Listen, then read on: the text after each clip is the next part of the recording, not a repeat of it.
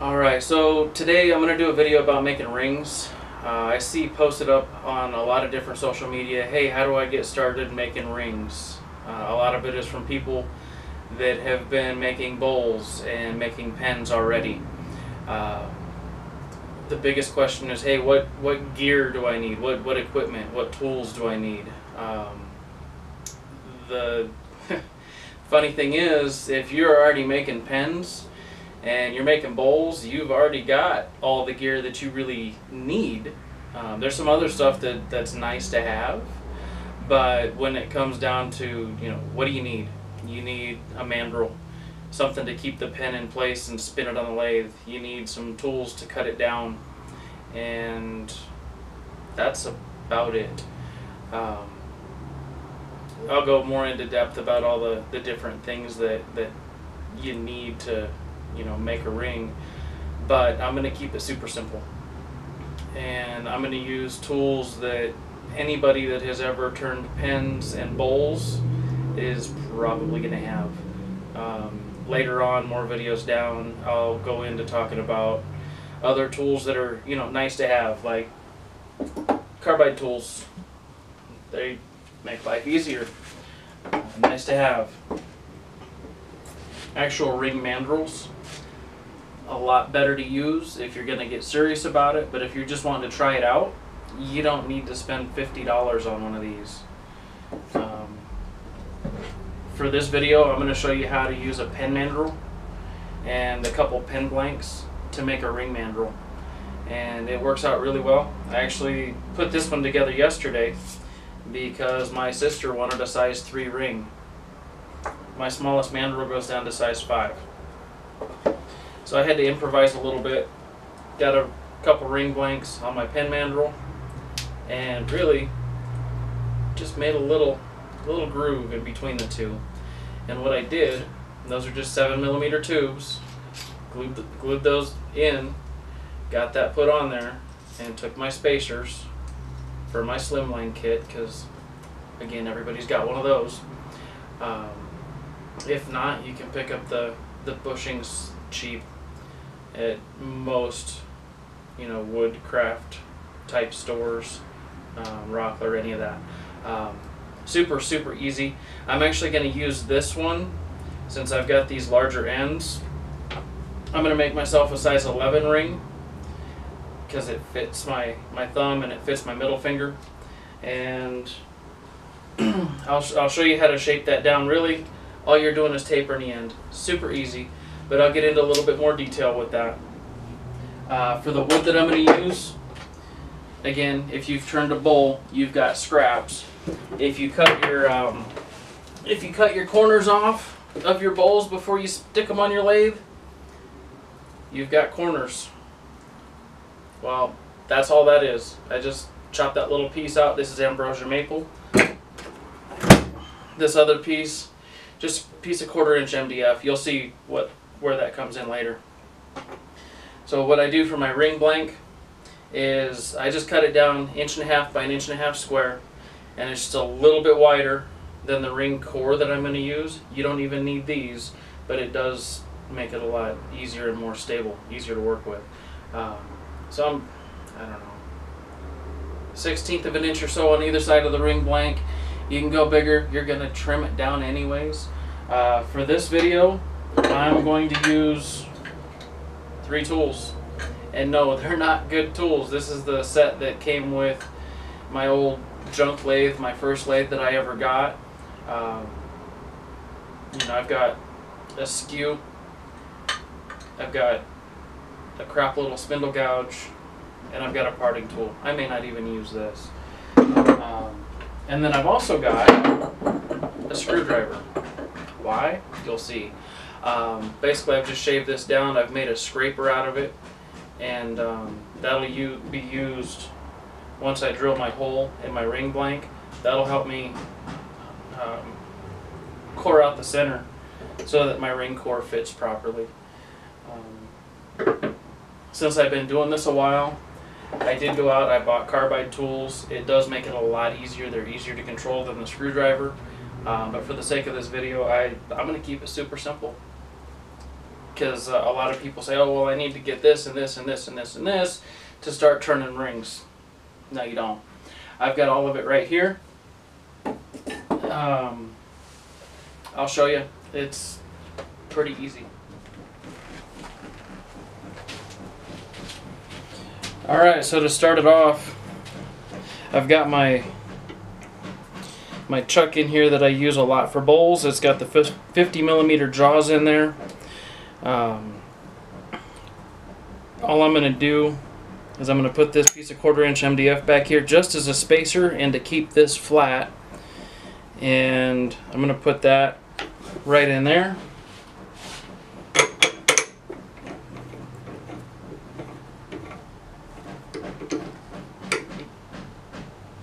And tighten it down. That's going to hold your blank into place. The reason I picked 1.5 inches is because you've got just a little bit on each of the corners, and your jaws are going to hold that more secure than what you'll ever need when you're turning a ring. So what I'm going to do now that I've got it chucked up is I'm going to drill a hole. Now you can make yourself a drill, hand hold it, put it in the middle, and then start hollowing. I'm going to use a Forstner bit. Actually, you know what? No, I'm not.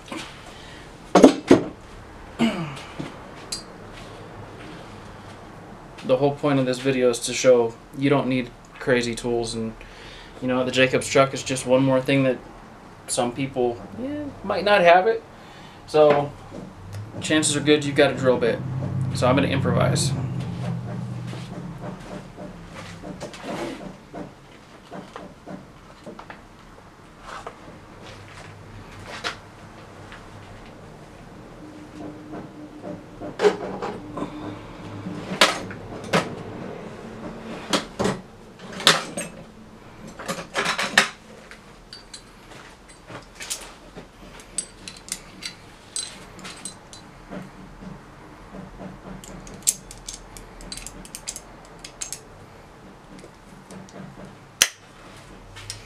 Alright, so I just got the biggest drill bit I've got, which is a 1/2 inch, and I've got it in a pair of vice grips, or yeah, I guess you can call them that.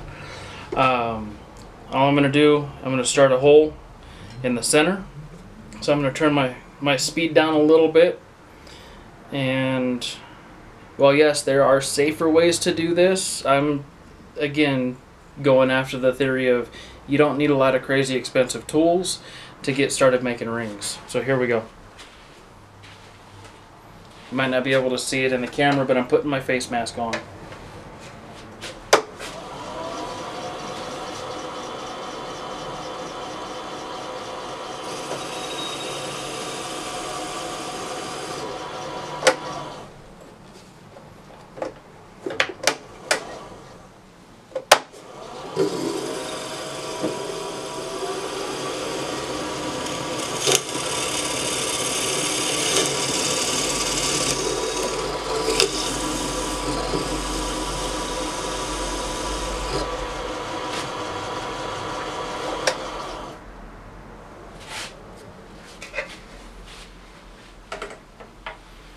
That's it. Starter hole's drilled. From here, I'm going to open it up a little bit with this skew, and then I'm going to do my final scraping to fit my ring core in with a screwdriver.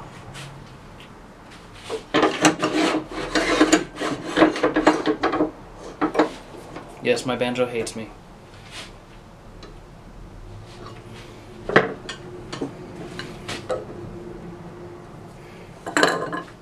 For this, I'm just lining up my tool rest where I'm cutting center. Right about there.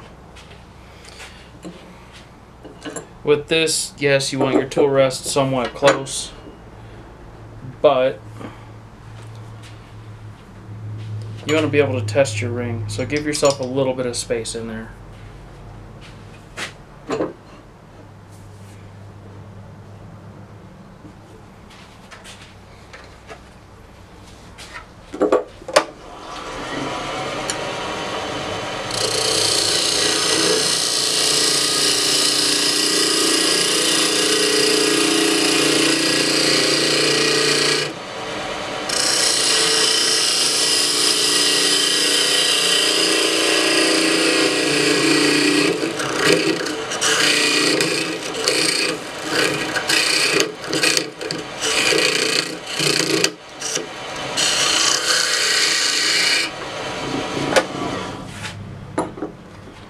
I'm sure that's not there, but I'm going to check anyways.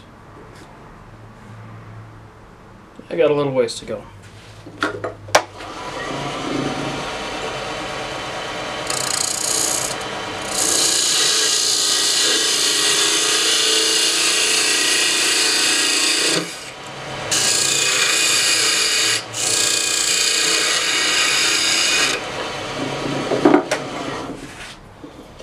Alright, let's check that again. Alright, I'm really close.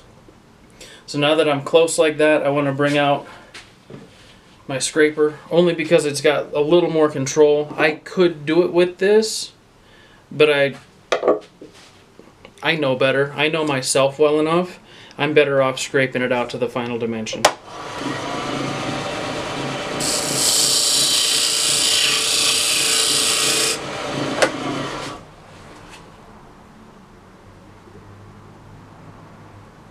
Close. Very, very close.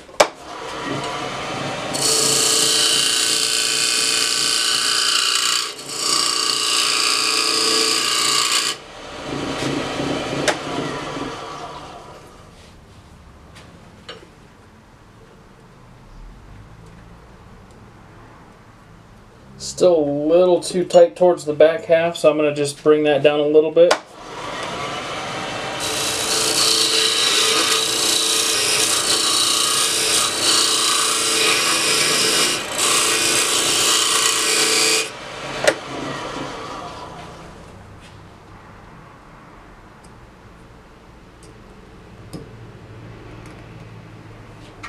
That's it.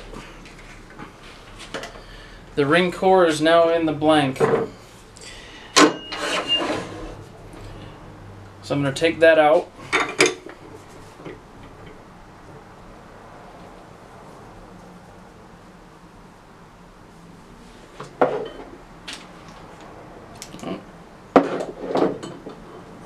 It's in there a little bit tight.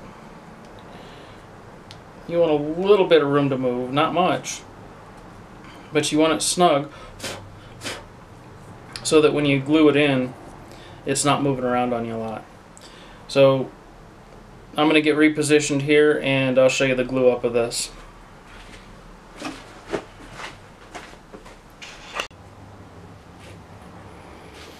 Alright, so I've just got a piece of wax paper down, just so it's not getting my workbench all glued up. I tell myself I need to wear gloves every time I do this. I never do.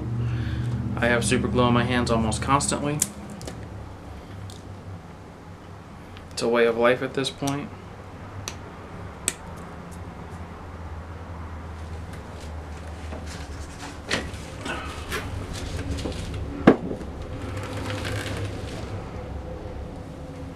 My glue's dried up a bit on the tip.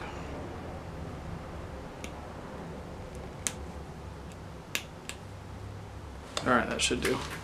Alright, so what I'm going to do first is I'm just going to go around the inside of the blank.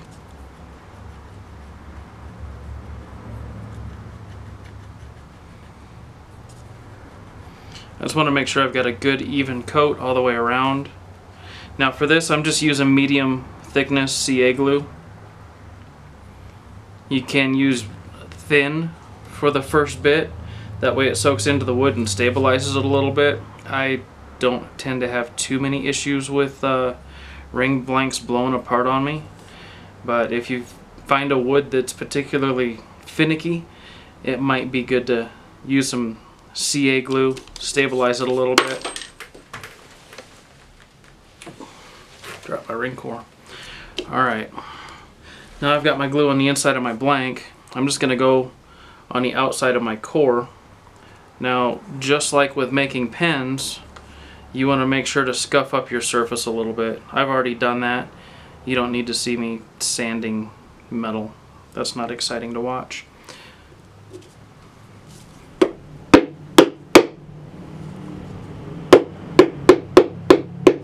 Alright, there's my blank in my core, or my core in my blank.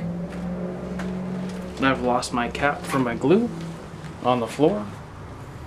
Now I'm just going to hit this with a little bit of activator.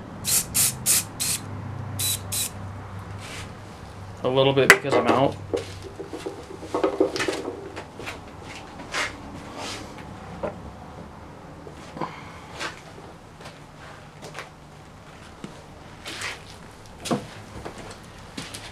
And that's going to sit for a few minutes.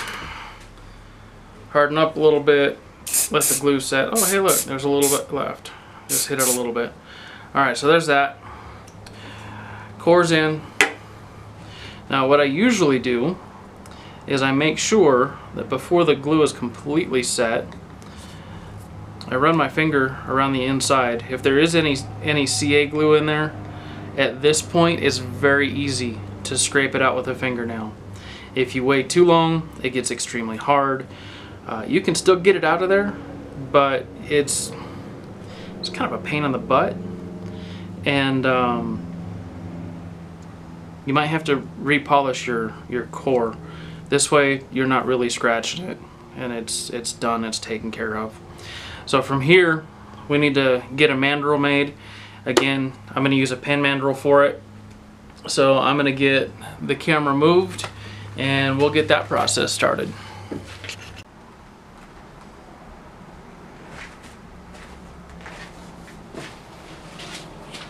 Alright, so I've still got my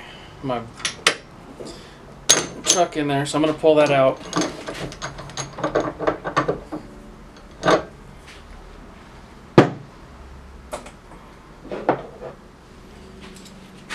And I'm just going to drop my pen mandrel right into my headstock.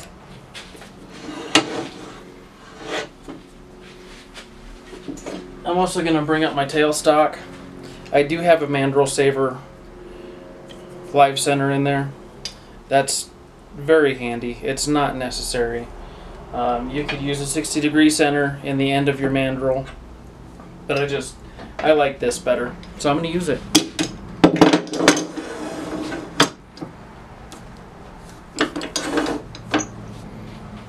First thing I need to do is take this off, flip it around.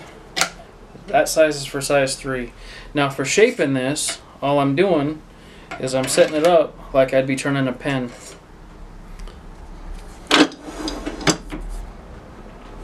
Hopefully that's focused. If not, I'm sorry. I can't see the screen while I'm recording.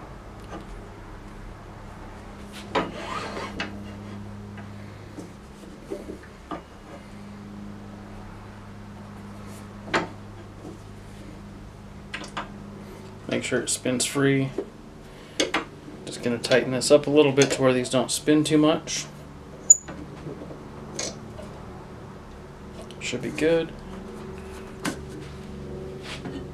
I'm using a crap spindle gouge, but we'll make it work. Alright, that spins free. Time for the face mask.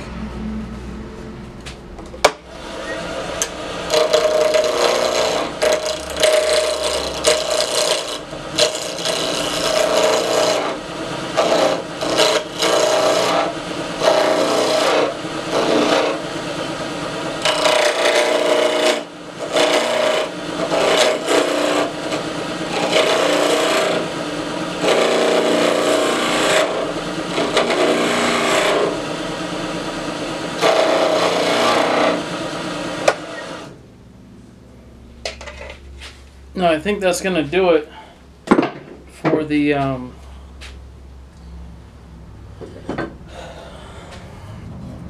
mandrel. I'm going to test it.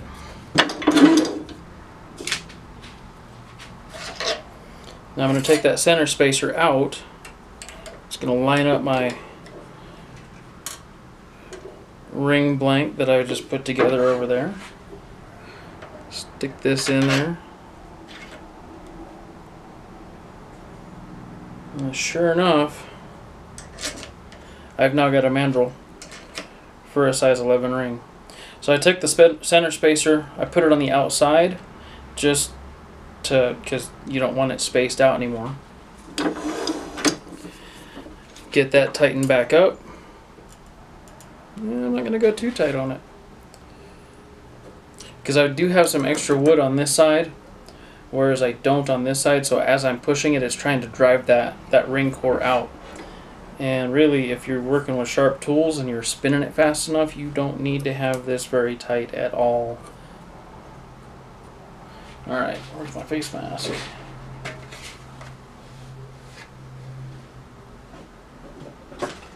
Back to this.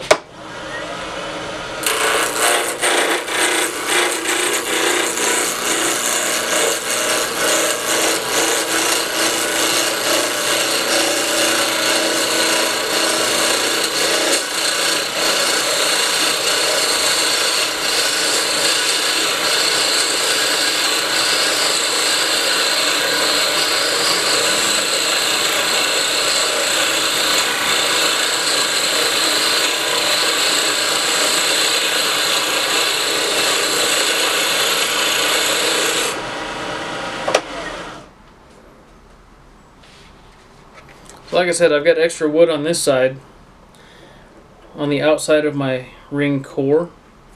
There's a couple things I could do here.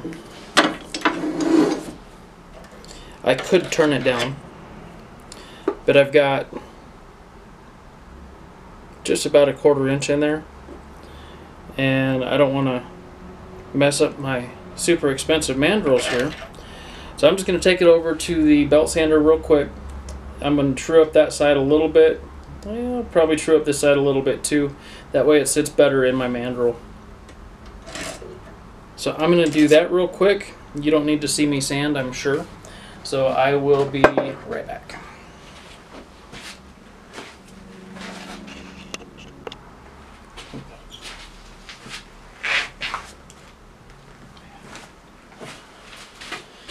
Alright, so I've got this sanded down just a little bit, and it's almost even with the ring core. I'm going to do the finishing with my tools. I didn't want to scuff up my ring core. Go ahead and get that locked back in there. Now that I've got that wood out of the way, I can put a little more pressure on. Not that I really need to, but it does make it a little bit easier if your core's not sliding around at all. So what I'm going to do, I came really close to my final thickness just roughing it out. So what I'm going to do is I'm going to come in here, I'm going to thin it out just a little bit, maybe. And the big thing that I'm going to do, you'll see, is I'm going to find that core and I'm going to bring the blank in just inside that core, maybe by a 1/16 of an inch. That's going to play a role in the finishing, and you'll see what I mean. Or I've got other videos out there too that show me putting the UV resin on. I'll get more into that later on, but I'm going to go ahead and do that, get my final thickness. I'm going to find my core, bring the blank in just inside of it. For that, I'm probably going to use my parting tool to find the blank, just because it's easier just to kind of push it in, and that's really the only reason. Normally, at this point, I use my square carbide, and I just nibble away at the edge of it until I get there. But again, we're going super simple starter. So the carbide's getting put away, and I'm going to use my parting tool.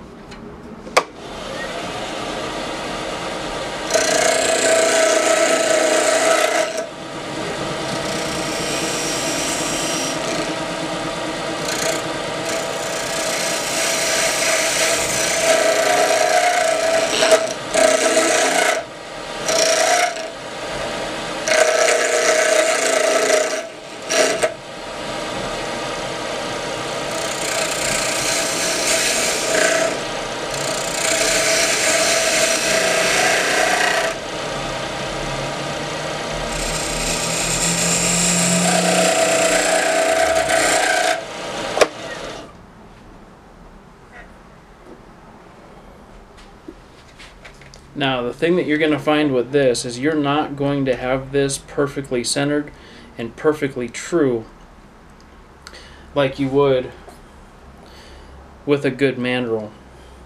That being said, to try it, you're gonna be close enough to, you know, have a little bit of fun and make yourself a couple rings.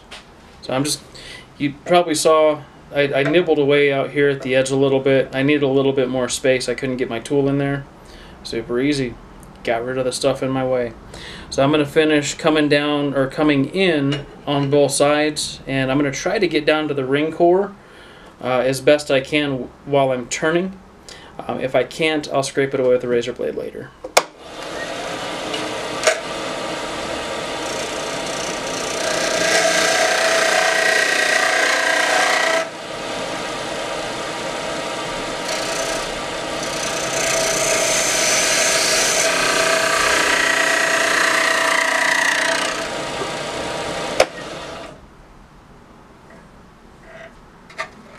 Alright, you might have seen it get shiny there once I found that core.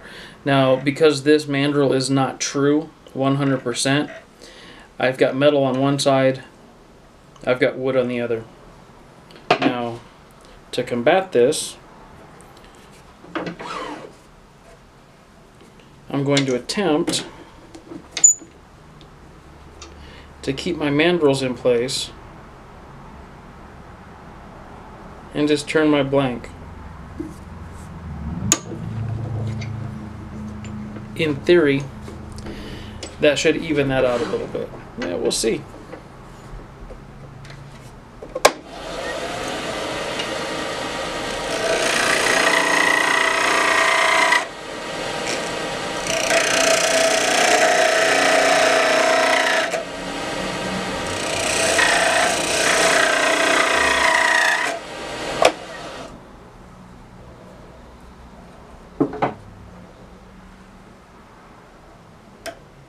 It's a little better.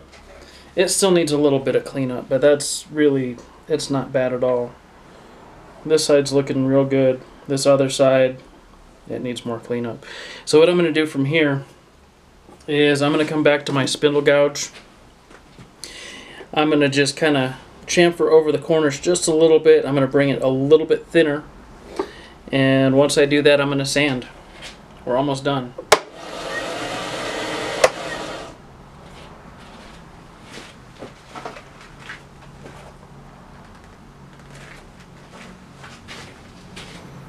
Alright, for real this time, I'm going to chamfer these corners. I'm going to bring it down to its final size and sand.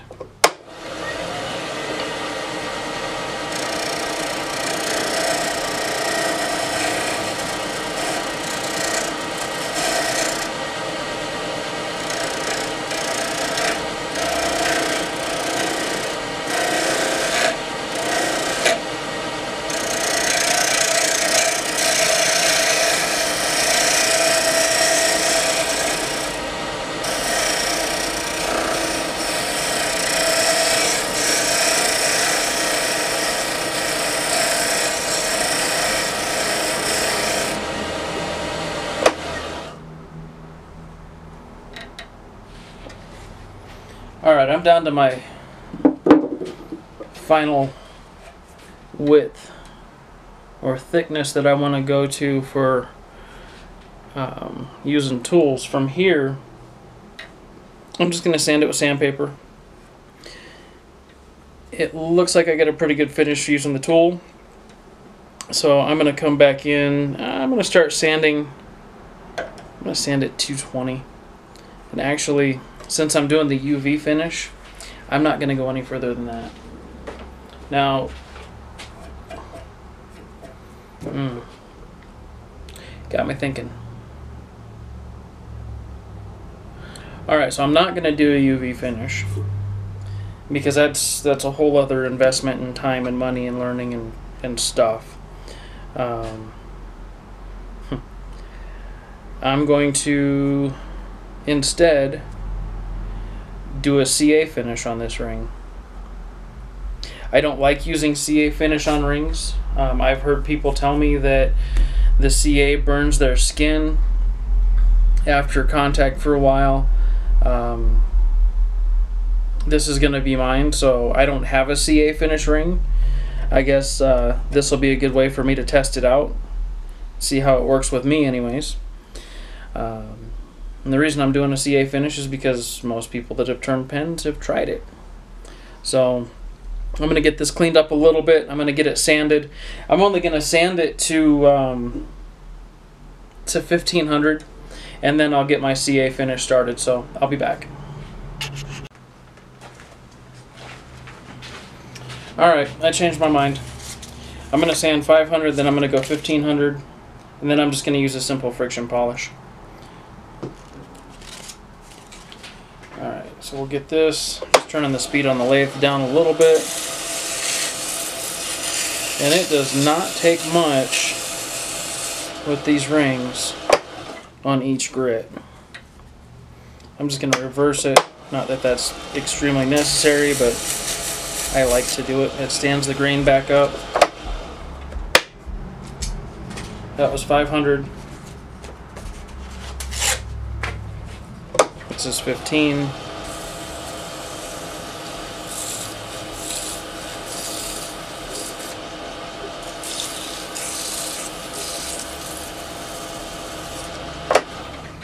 I'm just kind of taking care to make sure I get those sharp edges there. Knock those down a little bit.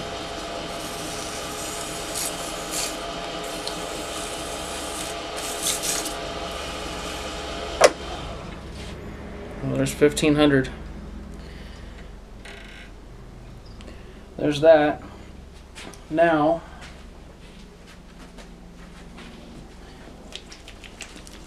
my friction polish. Let's see what this Ambrosia Maple looks like once we get a finish started on it. You'll probably see it before I do.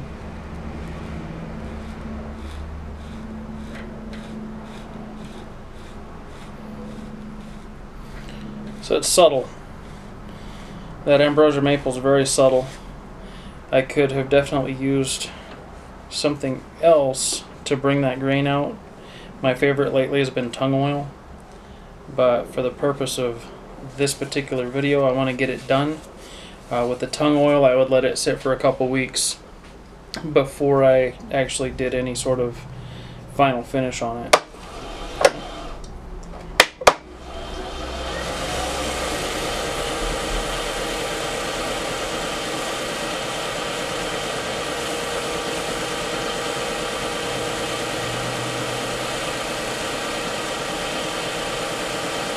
All I'm doing is I'm pressing. I feel heat. It's actually getting really hot. It's getting a good polish. I'm going to come in on the sides, make sure that I get the wood on the sides polished.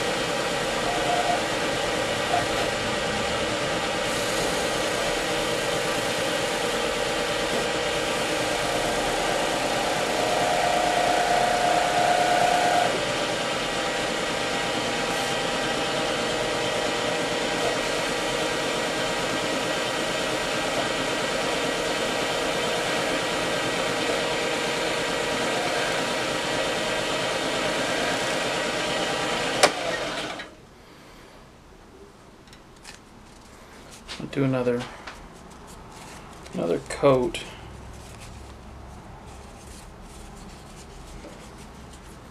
And you can build this up as much as you want. It literally just takes a drop for each coat.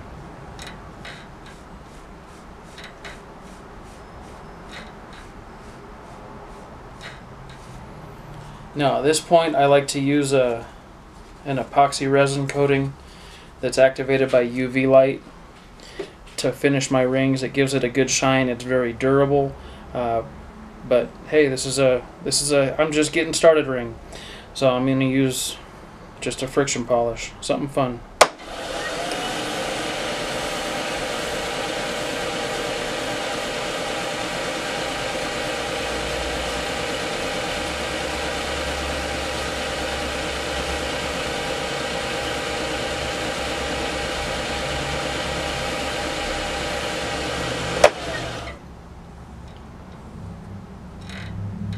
And I like how the wood's looking on that, so I'm just going to polish out my sides again.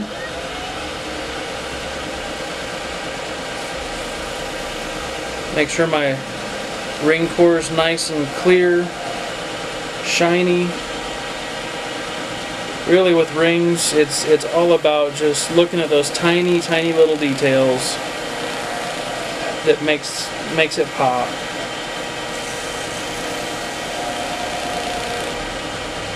Eventually you'll get into inlays and hybrid cores and all that fun stuff. But for now, here we go. Simple starter ring, using a pen mandrel as a ring mandrel. Literally didn't buy any other equipment other than what I had in the shop for making pens and bowls. Somewhere I've got a rag, hold on. I've just got an old t-shirt. Just gonna polish it up just a little bit. That's it. Super easy. Could be anybody's first ring. I didn't use any specialized tools. Now, if you don't have a pen mandrel and you're not sure what to do, let me know in the comments. There is a way to make a mandrel out of just wood. If you want to see me do that, comment, let me know. But for now, this is it. Spalted maple, I'm sorry, not spalted, Ambrosia maple ring, size 11, with a friction polish finish, with no specialty ring making tools. Thanks for watching. Subscribe. See you next time.